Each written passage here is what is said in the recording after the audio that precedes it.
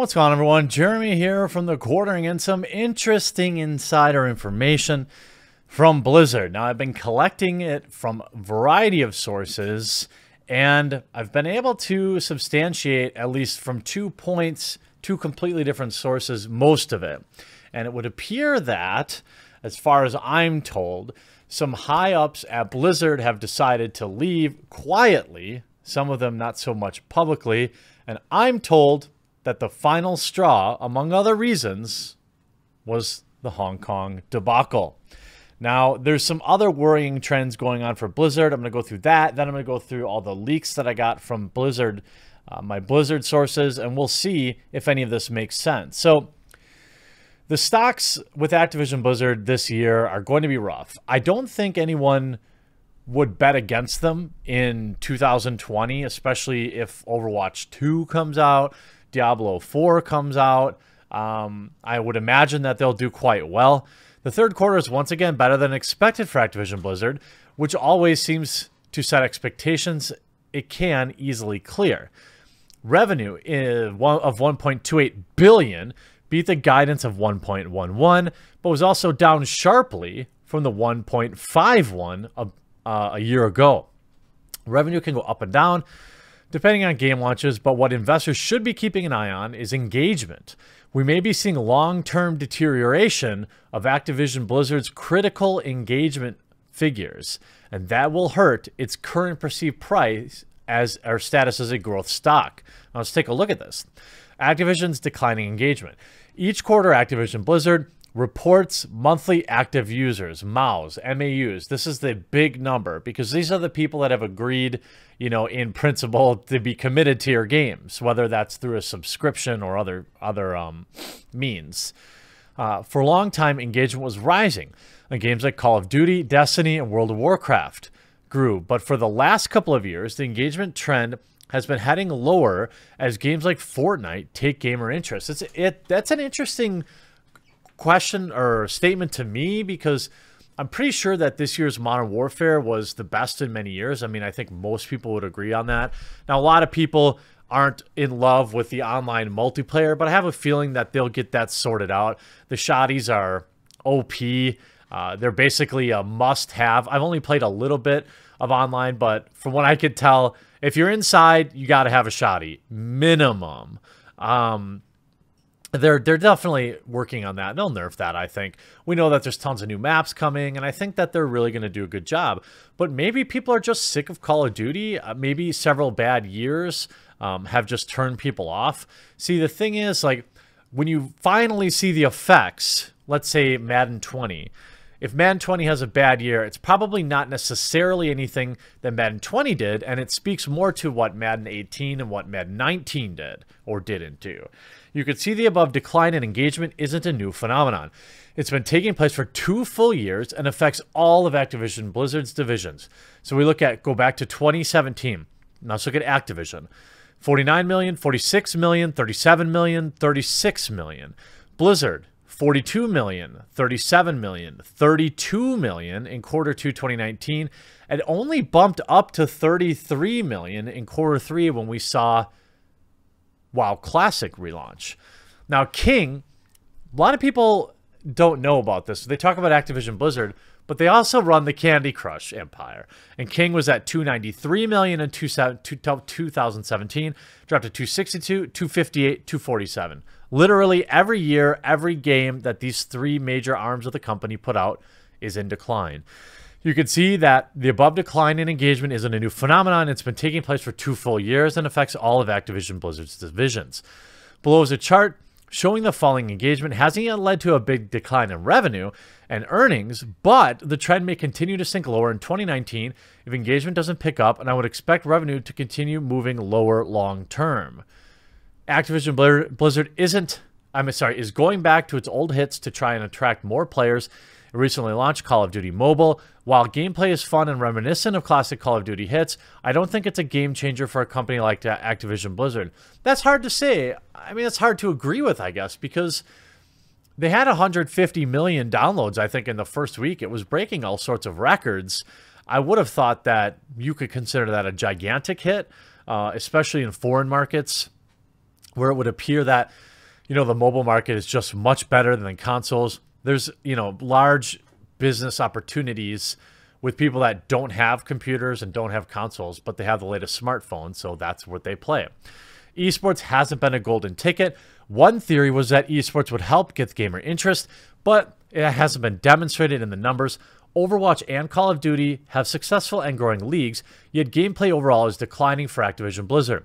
The market has so far overlooked most of the recent decline in engagement, choosing to look at 2019 as a transition year before new games hit in 2020, but there's no guarantee that those new games will perform any better. I don't know. I'm reasonably sure Diablo 4 is going to sell very well.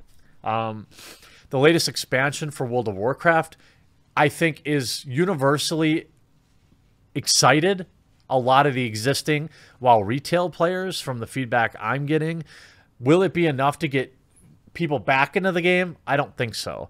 I think if anything was going to do that, it's WoW Classic. So if they continue to support WoW Classic by adding additional expansions, moving forward in that time, letting people relive that, you may, at minimum, keep those new users because they had the biggest month in history when WoW Classic launched. You need to keep those.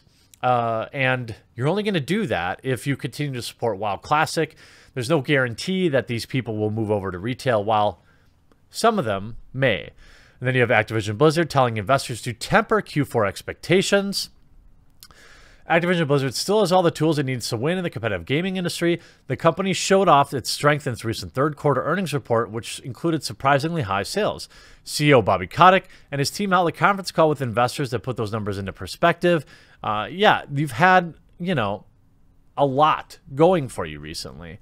But the interesting thing is what's going on inside of Blizzard specifically. There's a lot. My insiders tell me a couple of things. Much of this has been substantiated by secondary sources, which I will tell you, and some of it is only coming from one source who has a history of being correct, but I haven't been able to verify it, so keep that in mind. Tim Morton left Blizzard this week quietly, or last week, along with Chris Sagatti and Brian Souza. From he's an art director. And the interesting thing about these positions, as I try to bring up something real quick, Tim Morton, people know him, from Starcraft. And maybe, this is all kind of baking into the esports thing. But let's look at some of these people. I couldn't find Tim Morton's professional history, but I'm pretty sure he's been with Blizzard a very long time. If we look at Chris, he's the executive producer and senior vice president at Blizzard Entertainment. He had been there for 24 years. Brian Souza, 12 years, going on 13 years, decided to leave. And you can see here, he announced it publicly just one day ago. Hello, everyone. After almost 18 years at Blizzard and 26 in the game industry, I've decided to take a little time off to try new things. Right now, I have many dreams, but no real plans. I'll keep you up to date on my latest ambitions. It was an honor to work with those of you I've worked with, and perhaps I'll give the honor to work with more of you again in the future. Hit me up on here if you like. I'm looking forward to whatever fate may bring me. Long live and prosper, and thanks for all the fish. Then you have Chris Sagatti, who hasn't said anything yet, but that rumor has been substantiated by several people for me, as well as, of course, Tim Morton. I'm told that, at least for some of these, Hong Kong was the final straw. And I'm going to go through some of what my source told me. Tim Morton has not made it public yet. He was there for all the RTS games, present and future. However, the RTS plans have basically been ended at Blizzard, so him leaving would make sense. He had been in charge of Starcraft 2 and then brought on to Starcraft Remastered and obviously Warcraft 3 Reforged. With him leaving there, there's no one left to bat for RTS, and also with the art director leaving for Classic. That means all incubation games that had been RTS are essentially dead, and no plans ever for Warcraft 2 Remaster or Warcraft 4. Who knows? Which begs the question, is esports next to fall apart for Blizzard? Blizzard are trying to keep it on the super DL about more higher-ups leaving, but it's sort of hard to keep under wraps, and morale is super low. They go on to say they've also postulated that perhaps Morheim, former Blizzard president, is starting his own company, and that maybe some of these people are moving over there. I asked about that, see if they could get any more information. They said, I'm still trying to get definitive info on Morheim's new studio that's slowly forming from the people leaving Blizzard. It's all very hush-hush still. However, it's been said that the studio already has a name, which, if true, you'd think the public records in the state of California would be searchable. We'll keep you informed. Oh, and this fellow left Blizzard too, which begs the question, what's the future of WoW? And that person is, I forgot to bring it up.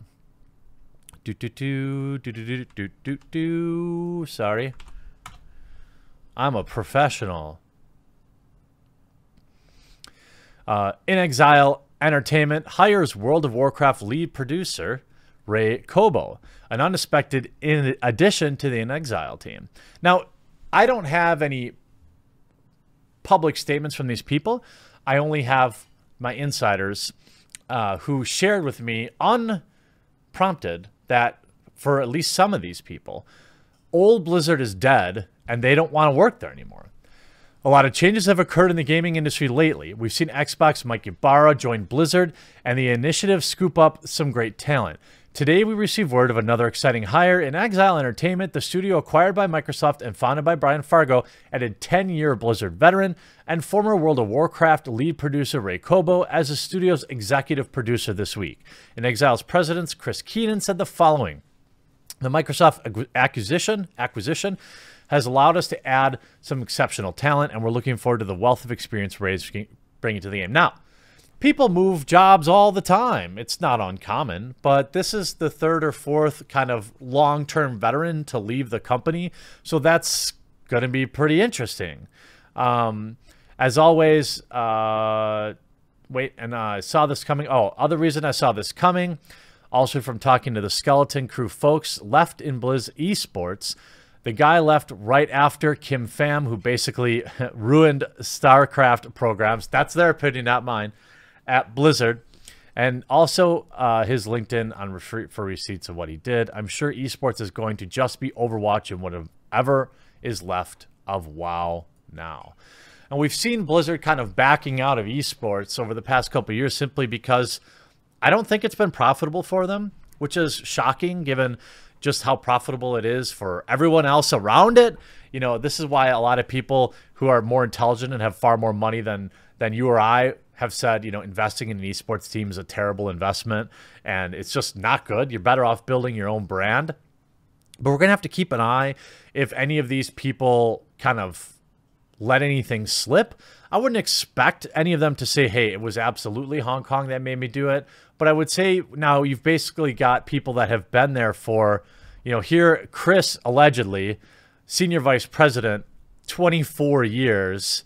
You have Souza yesterday, which proves my information. I actually have had this information for over a week, but I've been trying to verify it. None of these people will reply to me, and they don't owe me anything, of course. But you're talking about a lot of people bailing out of Blizzard. Tim Morton, a lot of interesting higher-ups bailing out. They say Blizzard has changed. The writing may be on the wall. They would know better than us. But certainly, I would think that Blizzard has a bright future with Diablo 4, but maybe not. Maybe we'd all get our hope and it would split away from Activision and become the Blizzard of old. But nonetheless, these folks got a lot more professionalism than I do, because if it was the reason I left, I'd make sure everyone knew it. But it's probably why they got hired at other places too, and I wouldn't. Hope you enjoyed this video. We'll talk to you again real soon.